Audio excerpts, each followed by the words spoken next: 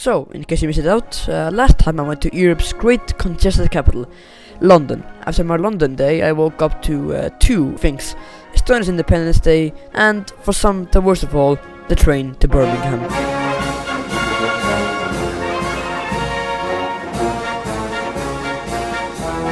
I guess all of these dumbass jokes of Birmingham I'm making is way too much for this video, partly because I was in Birmingham for most of the time. So, but as we got into the taxi cab, I got to take part in the true Londoner experience.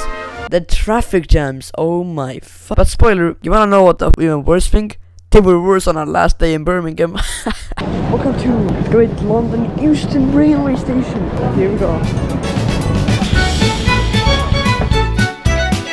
As we set up on a great journey, we reached the Midlands, particularly the West Midlands. This is also apparently the buffer region between the north. They say Glasgow's full of specky bombs, let's find out. Excuse me, mate, is it true Glasgow's full of specky bombs? Cough ya prick. And south divide. Oh good heavens, how utterly cringeworthy. On this smooth and sometimes hilly terrain of the West Midlands, there are the small suburban towns where all the houses are just the same, where you have really, literally no impact, effect, or even the feeling of being different from quite literally anyone else. To be honest, there were some places that seemed interesting that we, for some reason, didn't get to go to, such as Northampton and Coventry. Well, anyways, we reached all industrial Victorian Birmingham. Now, upon leaving the railway station, we were just circling around it, quite lost, until we found that I didn't believe this at first either. Tim Hortons! And oh, was it? You know, it wasn't even that good. It wasn't even close to the delightful taste it had back home. Well, after that, we headed out to see some of the city centre. And then we reached our Ibis hotel. My god, was that hotel such an upgrade from the one in London. Anyway, we then headed to some of our friends outside of town, and it was quite nice. And approximately at midnight, I got COVID for the first time ever and felt quite shit for the following 2 days. And yet, I tried not to give a shit about it. And then the following day, we met our friends in front of a Sainsbury, and we went to Stratford-upon-Avon. So, Stratford is one of these very small towns that are packed with things to see. That's why this whole town is about that one poet named William something. And it has worked tremendously. From what I've been told, it was the second most visited place in the UK after London at one point, which I'm not sure if that's true. But point is that it's quite well known indeed. Okay, so proud of Stratford. So we've got Shakespeare. You never know what you can find. So here's a year-round Christmas shop.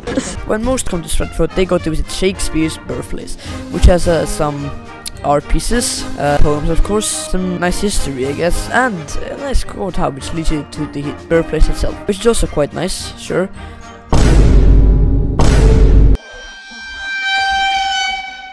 Now, as I later learned, Stratford had some more interesting stuff, but we decided that we would first go to a true, authentic English pub, and that pub also just so happened to be situated on the crossroads of some very beautiful streets. After that, we made our way down to the Bancroft Gardens. That park had some nice trees, a river, a statue, and a bridge, I guess. The old and the new. To conclude, Stratford has a quite nice small town vibe that I often find back home as well. But now with the day coming to a close, it was time to go back to Ham. The following day, we decided to go and see Birmingham itself. So first there is this main street, then there's this main icon of Birmingham, this statue of a bull in front of a bigger shopping center, and right down from there is the cathedral. And from there we went down to the rough part of Birmingham. I just woke up in a fucking steaming because I live in a shithole! Oh well, the shithole isn't as shitty as you'd expect. The nice and surprisingly clean river. Anyway, from there we decided to go to the Chinese quarter, but these goofy ass streets let us anything but to the quarter normally. At one point we even passed through this part of town called Gay Village. Once we reached the Chinese quarter, we were immediately greeted with a bunch of Chinese-made security cameras. The quarter was small as fuck, and didn't really have anything to offer other than some bars, restaurants and apartments. Anyway, from there we made our way to the posh part of Birmingham.